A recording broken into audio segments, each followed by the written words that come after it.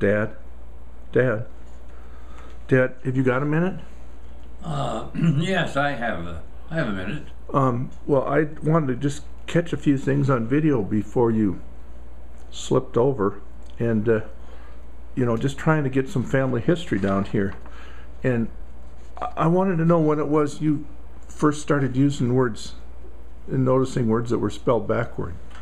Well, actually, Mom, I noticed with Mom first, and then Dad, and I couldn't help notice that both of them had spelled backward or forward, either way.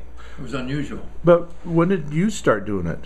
Oh, well, actually, when I was we had a little dog, and I named him Pup, and that was when I was just a little tot. Wow. Oh gosh, now you got me doing it. What do you do you still do it now? Well, not so much, but I know I've got a gig tonight, and I hope it goes off. If I don't, I know I'm going to have to send out an SOS. Oh, I see. Well, is that why you and Mom named me Bob? No.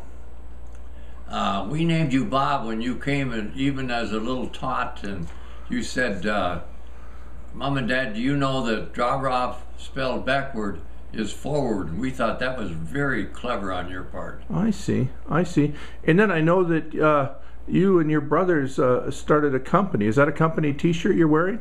Yes, it's one of the company t-shirts I've got on. Oh, can you, let me scroll down. Can you smooth that out a little bit for me?